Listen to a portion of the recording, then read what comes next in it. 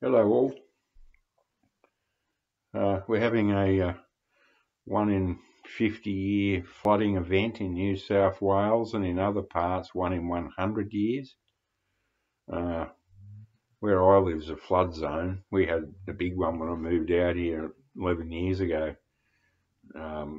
So I think we'll escape at this time. But yeah. So it's not, sort of stuck indoors, and I've shown I was going to show a lot of CDs, but then I thought, hang on, let's just try something slightly different. Now, someone was talking the other day, I think it was Danny and Michael, Danny from LA and Michael from Dusseldorf, doing a soundtracks. Yeah, soundtracks, great video, terrific. And one of them, probably Danny, I think, I'm not sure, mentioned, the music on computer video games. There's some great music locked away in those. I won't be talking about that alone, but I just thought I'd show a pile. This is real nostalgia stuff.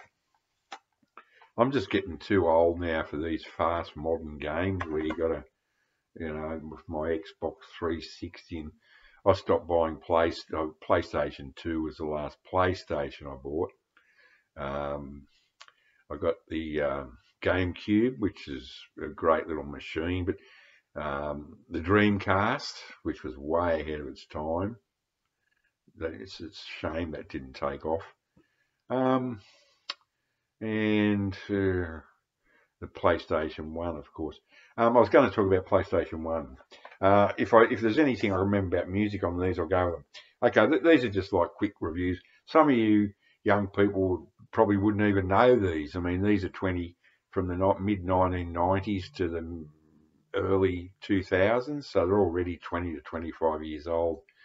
So I'll start with this one. Alone in the Dark, Jack is Back. The cover of this sucked me in. These things cost a fortune back in the day, as the machines themselves did. I went, wow, oh my God. I've tried playing this multiple times. It is so slow and clunky. Oh my God. Here's another one. Some of these are collectible now, just because they're old. Hell Knight, which was another early survival horror one, Konami game. Same thing. It's just so slow and unbelievably tedious. You just don't want to play it. There were a couple of early ones. I had plenty more, which I gave to my nephew, who is now an Australian federal policeman, so I don't think he's got time to play his old. I gave him my old PlayStation machine, and I gave him the first what's it called? Bloody hell. Stuffed up from sinus from this damn rain and humidity. Oh, for God's sake. Not Resident Evil. I'll think of it in a minute. Okay. Now, this was another one which was pretty damn decent this day. The cover looks fantastic, but the actual game looks like pretty basic sort of pixelated shit. But it was good fun, this one. It was mindless, but fun. I'm saving. Now, this one was groundbreaking. Medal of Honor, the first one. There's been thousands of ones since, and I've never liked them particularly. I've got them across all the game consoles, but this one, the first one, was the best. Yes, it's pretty basic graphics, but actually, when this actually came out, though, I must admit, this did. There was a big leap forward in the actual quality of the graphics on this, even though it looks ridiculous now. At the time, it was pretty mind-boggling. Yes, it was runs on rails, but it was the first. It's the same deal as the Wolfenstein 3D. I used to play that on an old computer back in the early 90s at work, and I'd stay for hours after work just playing the game because no one could, I couldn't afford to buy a computer or the game. But this was sort of like that. And yeah, it's great. I really loved that one. This is Medal of Honor Underground, which is, a huge leap forward graphically. But I didn't enjoy it so much because I prefer the shooter games. I like them on rails. These ones are the ones where you got to start helping out other people in the game, and I find all that really, really tedious because the AI on these early games is atrocious. You go, help me, and then they just stand there, doing the same, just all the time. MDK was a fun game and gorgeous graphics for its time. Shiny. It was a shiny production. See, the graphics. The graphics in it was a limited game in that it's set in an arena and basically you just keep repeating the same sort of thing over and over. But it looks really great. Even today, it looks really good. Silent Hill was the one I was trying to think of. Yeah, I gave him the game PlayStation 1 and Silent Hill when he was back as a young bloke and very young. And I wish I got the console back when he moved on and got other things, but he gave it back. But the thing is, I wish he'd give me back the original Silent Hill. They go for $100 and more now. Silent Hill's along with Resident Evil, those two are my favourite survival horror. That is my thing, survival horror. Okay, to finish up, I'm just doing PlayStation 1s today, and I doubt if I'll show any others, but the thing is, I just think, I love the feel of these lovely, thick, beautiful, lovely, thick, and it's like a heavy record, it's got weight, and I don't know, they just, this is in stunning condition. This is a Resident Evil Director's Cut. My original, gorgeous condition. So, yeah, this is the one. Resident Evil 1. Oh, my God. What a game.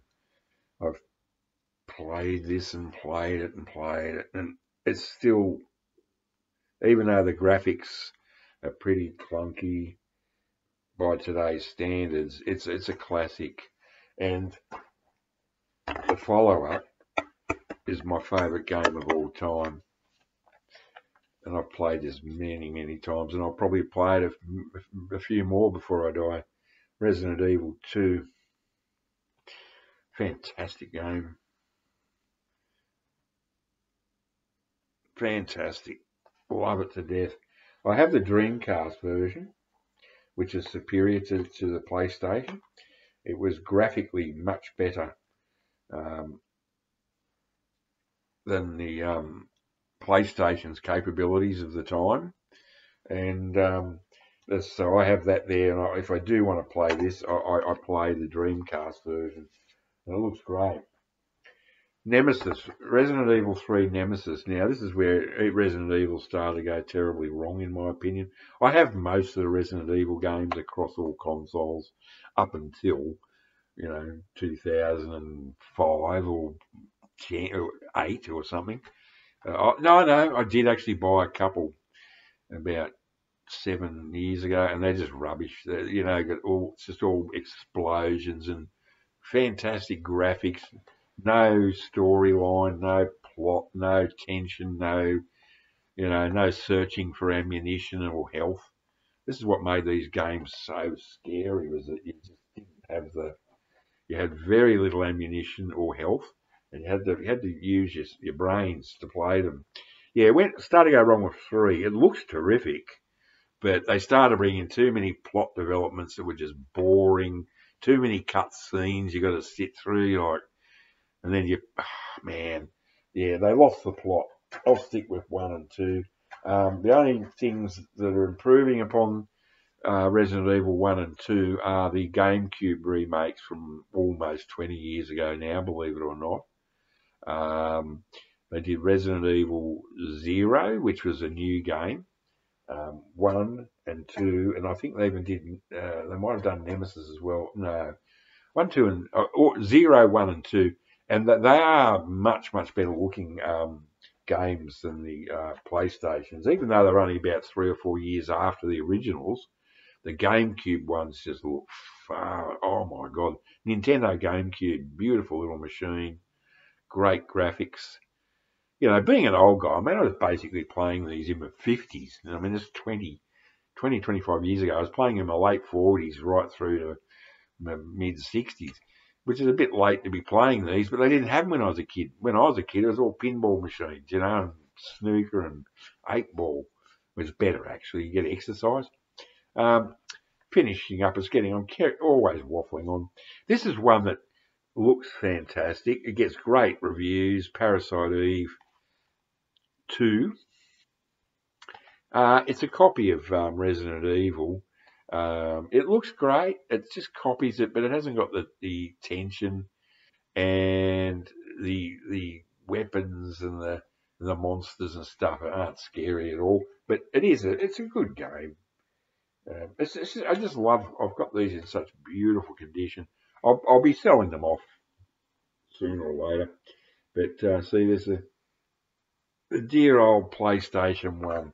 So they're the only games I have left, and I just one of those days. So okay, take care.